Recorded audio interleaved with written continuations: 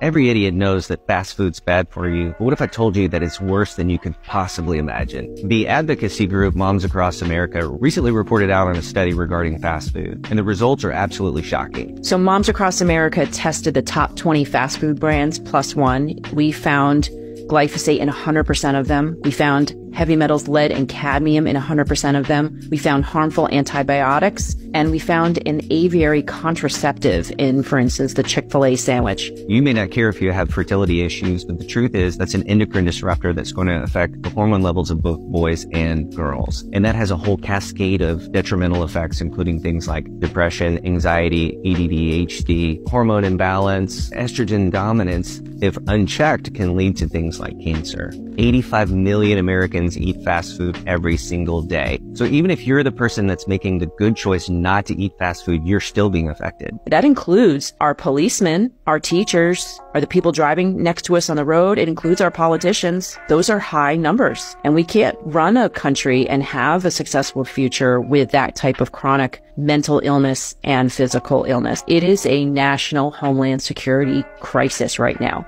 that we do not have safe, non-toxic, nutrient-dense food. So now it's more important than ever to educate yourself, to support your health and nutrition, to make better choices, and to regularly find ways to detoxify.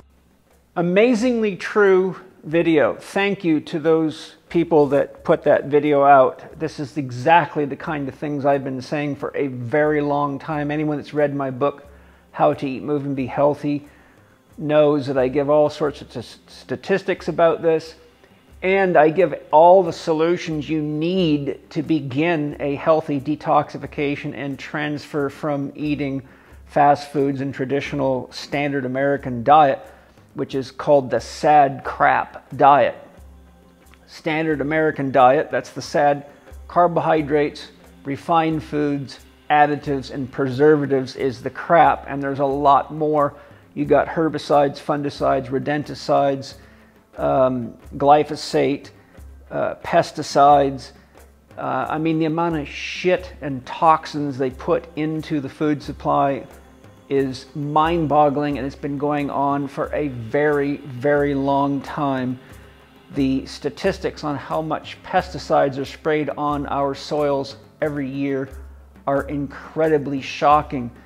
I calculated based on the most recent statistics I could get, which were about 2019, if I remember correctly.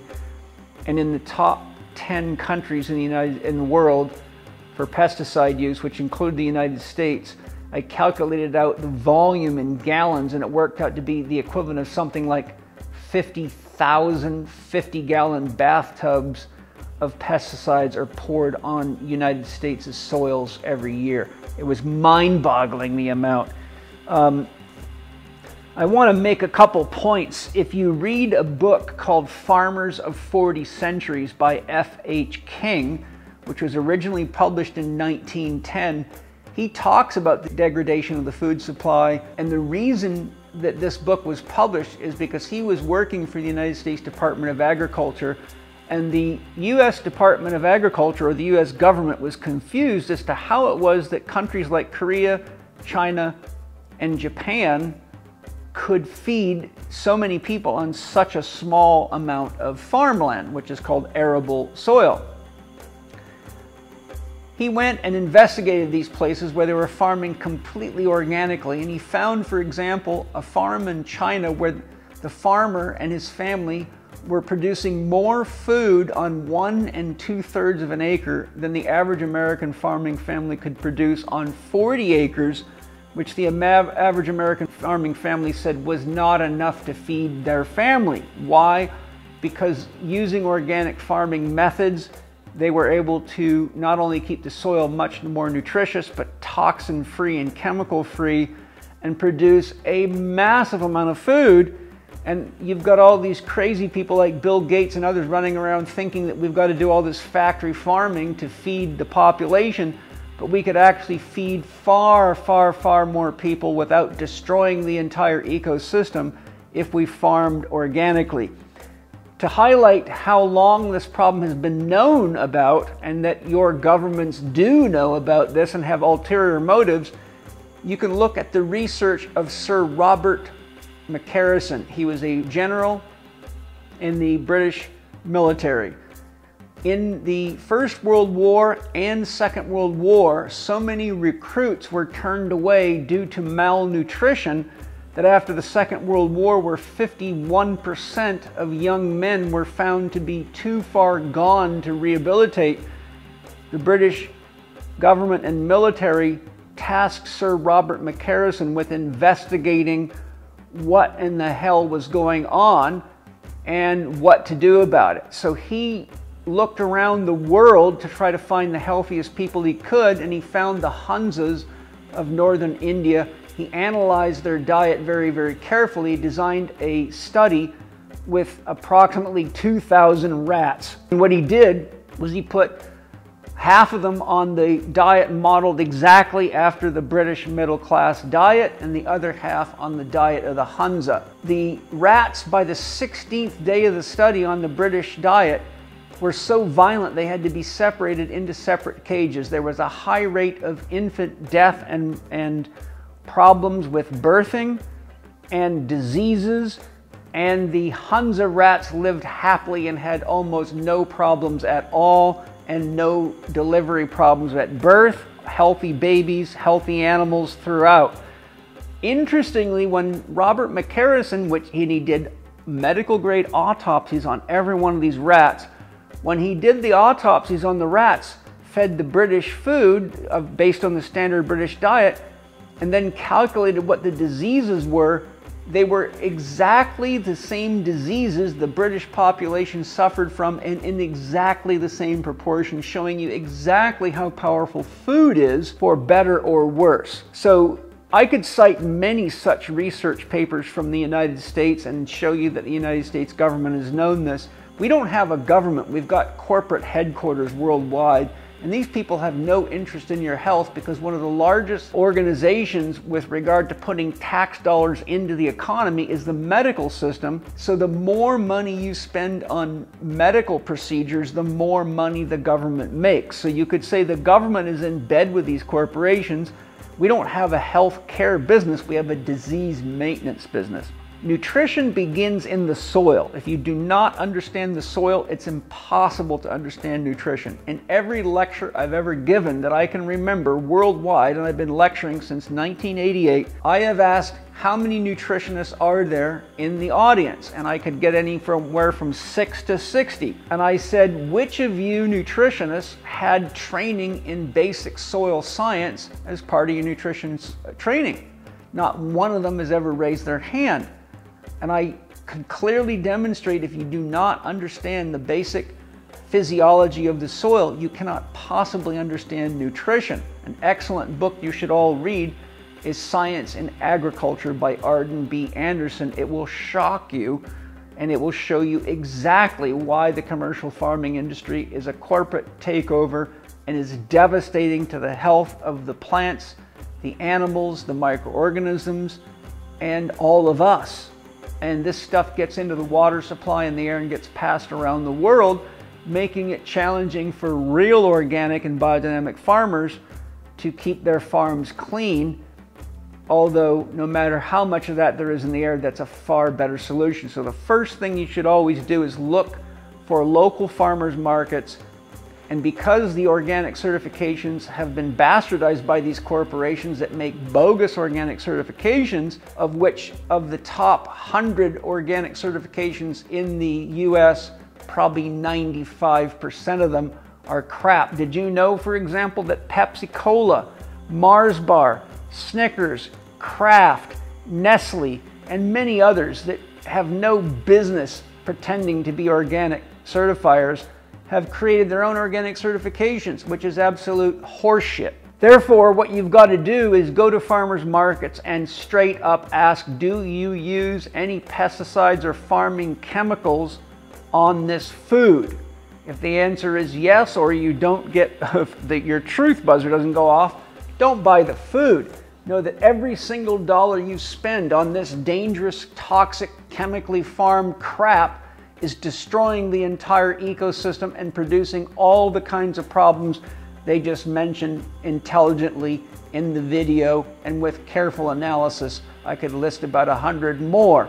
In my book, How to Eat, Move, and Be Healthy, I show you the ingredients taken right out of a school lunch cafeteria and analyzed by scientists in New Zealand, a country with much stricter pesticide regulations than the United States. And I show you that there's 19 pesticides that were found in a kid's lunch in a New Zealand elementary school. And I give you a breakdown of exactly what they do. And as they said in the video, many of these things, if not all of them, are serious endocrine disruptors, which disrupts the growth, development, and integration of any child's body and mind, leads to emotional challenges, learning challenges, behavioral challenges, and a long list of the kind of stuff that's destroying the fabric of culture worldwide, all given by experts on nutrition, backed by it. I mean, you gotta just about vomit when you see McDonald's or Nestle sponsoring our Olympics. I was once in the New Zealand Olympic Training Center after it had just been built. I was there lecturing in Auckland, New Zealand, and I was sitting waiting for my wife in the cafe and just happened to see brochures on the table, and it was sponsored by Nestle because they sponsor the New Zealand Olympic Training Center, at least they did at that time. And the first thing it said showed a couple of athletes smiling. Did you know that sugar is an important part of a balanced diet? I looked at that and just about shit myself, how ridiculous that was.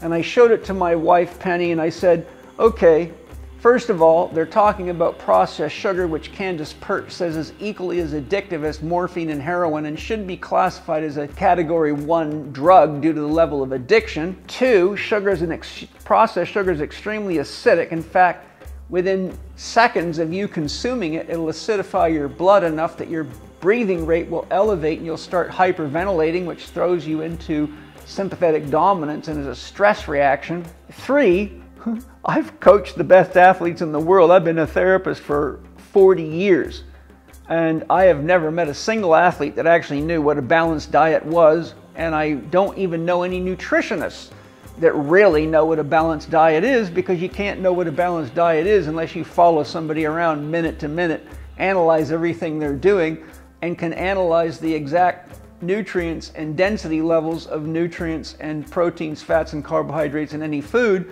which is impossible to do, because if you research this, you'll find that the way the farmer raises the animal, the types of manure they use, the amount of exercise they get, and other factors such as the microorganism population changes the ratio of fats and proteins in any animal's food and the nutrients in the food.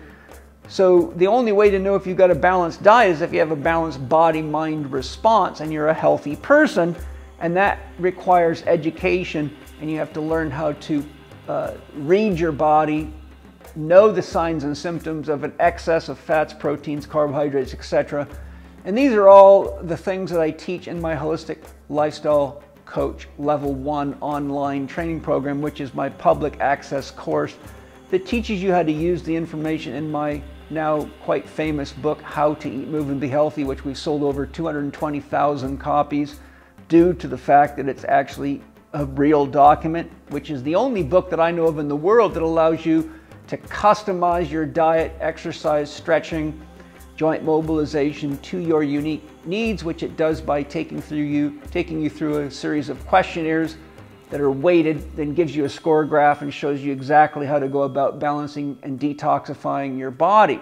On top of that, one of the most important things you can do is find a clean source of water. If you go to findaspring.com, you can find clean water sources, or you can find high quality deep well water, or you can get bottled water in glass. The best thing to do is buy it from a restaurant supplier. So you can get Evian, for example, far cheaper than you can get it even in supermarkets. Or you can get a high quality water filtration system and use the best quality water you can get, but filter it, and you can use water restructuring devices. If you go to greenfieldwater.com, they have great solutions for you there. It might be Greenfield Water Solutions, but I think it's greenfieldwater.com. If you listen to my podcast with Isabel, Friened, and my other podcast with Dolf, Zantinge, You'll learn a lot about water. Dolf, Zantinge's company, offers the Analemma water wand, which is a very high-tech piece of equipment that's portable, that has a highly structured water. It took them years of research to make. All you got to do is stir your water with it and it energizes and structures it. So there's a lot of simple things you can do, but the most important thing to do is stop putting poison in your body, because every time you do that, you're funding the destruction not only of our ecosystems, but of the very fabric of our culture, which is under heavy attack from every angle at this point due to the globalists doing what globalists always do, which is create disease and disaster and make money off it. And that's just the things that we've got to stop contributing to. So thank you to those of you that created this amazingly factual and true video. And those of you that want to learn more can go to my institute website, chekinstitute.com. We've got the Holistic Lifestyle Coach Level 1 online in the e-learning section. My book, How to Eat, Move, and Be Healthy, you can buy it there or on Amazon. I'm sure you can see the many, many, many 5-star reviews on the book. And that book is used by many of the world's greatest athletes to this very day. So let's all work together. We got to clean it up for our future, for our kids. And look, if you got a dirty, toxic body, your mind won't work well. And with the kind of shenanigans these corporations are pulling on people and destroying people's lives, if we don't get smart and get together quick, then it doesn't look good for the future of our children, the future of our planet, or our own future. And you're only as good as your diet and your lifestyle. So you are what you eat, and you are what you don't excrete. So those are two very important factors that we should all pay attention to. In fact, I have an audio program called You Are What You Eat, which gives you a lot of practical tips as well, and many other things for you at chekinstitute.com. Thanks for joining me. Again, thank you guys for your truthful video.